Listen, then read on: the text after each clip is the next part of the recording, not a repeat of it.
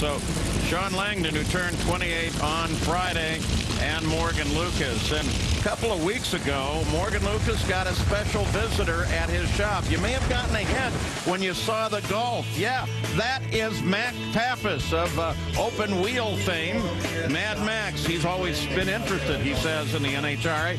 Told me on Thursday, I'm going to drive Top Fuel. I think it's great. So Lucas acted as a personal tour guide at the shop. Started telling him everything. Max says, I am going to get my license, and I'm going Top Fuel Racing. That would make him, what, the second behind John Andretti to run in Top Fuel. There's Papis in the golf tournament, as we mentioned earlier. Yeah, he's good. So Morgan Lucas is 11th. His teammate Langdon is 12th. They're both in the points in the countdown to the championship. Sean at 7th, Morgan at 8th.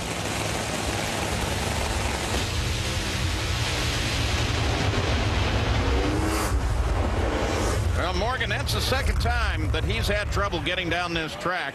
Langdon runs a 392. That'll keep him in 12th, and Morgan will stay in 11th.